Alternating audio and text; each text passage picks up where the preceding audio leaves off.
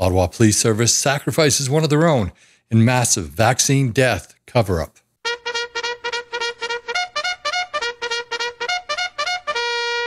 Hello everybody and welcome to my channel. Hope you're having a great day. True North tweeted out this story today, and as a retired police officer, it really struck home because I can empathize with what this detective is going through. And this could be a massive cover-up. In fact, it may be a cover-up of really the crime of the century, but we'll probably never know.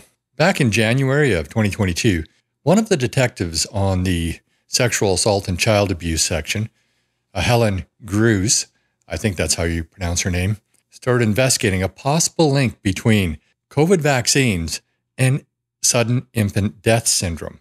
She noticed that there was a 2 to 3-fold increase in sudden infant death syndrome since the vaccines were implemented.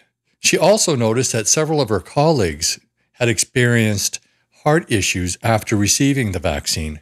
The Ottawa Police Service had a meeting, a town hall style meeting with the membership and the brass, and she brought these issues up to the brass in this meeting. She also subsequently sent an email out to all of the personnel at Ottawa Police Service expressing her concern over the vaccine mandate and the possibility that it could cause health issues, and wondering whether the Ottawa Police Service would be covering the expenses and looking after the members if they had health problems after receiving the vaccine. She also approached some of her supervisors and was spitballing ideas and theories about the vaccine and the connection between sudden infant death syndrome. And she mentioned that if she could establish a link, it's possible that government officials may be guilty of criminal negligence causing death because they were promoting this vaccine as being safe. I find that particularly interesting. Could that statement by her be construed as a possible threat towards government officials such as, Justin Trudeau? Before she was able to continue her probe into this, she was placed on leave for refusing to get the vaccine. And then subsequently, she was suspended for conducting an unauthorized investigation and interfering with another detective's investigation.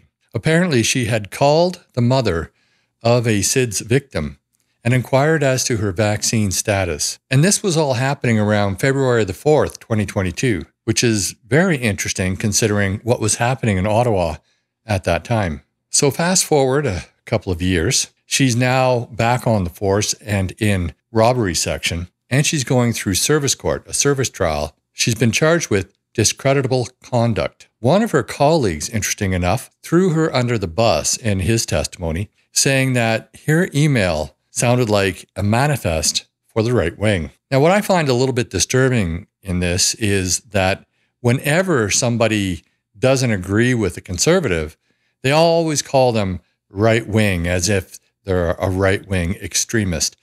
In actual fact, most of us are more centralist than we are right wing, but it does speak to the mindset of these people who are calling us right wing. So in her defense of interfering with another detective's investigation and into conducting an unauthorized probe, she referred to Sir Robert Peel's 9 principles of policing, specifically that she should uphold the law without fear or favor. She went on to say that she thought it was her duty as a police officer to step in and investigate when she saw that there was a situation where she needed to preserve life. So that would be her probe into the vaccine and possible links to sudden infant death syndrome. It should also be noted here that before this incident, and since this incident as well, she has received outstanding performance reviews. So let's recap. 1. A police detective notices a 2 to 3-fold increase in sudden infant death syndrome after the vaccines are rolled out. 2. She takes it upon herself to investigate a possible link between the vaccines and the increase she is seeing in sudden infant death syndrome.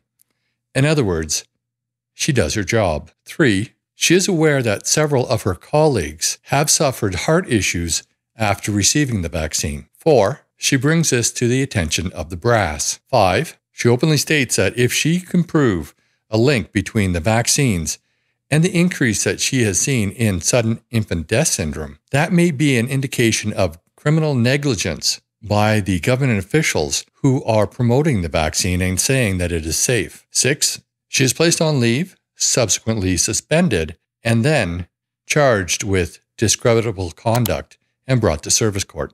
Now, I'm not an anti-vaxxer. I've received my vaccines and a booster, but I don't think I'll go for any more because I've heard about all of the negative side effects, and I'm worried that maybe someday in the future, something might happen to me because of receiving these vaccines. Now, who do you suppose was most adamantly promoting these vaccines and saying they were safe? Oh yeah, it was Trudeau. This to me sounds like a cover-up and possibly malicious prosecution, but that's just my opinion. I'd love to know what you have to think down in the comments below. And while you're down there, please like this video, share with your friends and on social media, subscribe to my channel if you haven't already.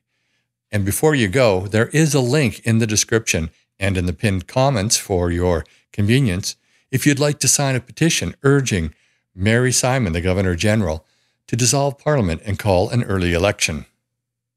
Thanks for watching, and I'll see you in the next video.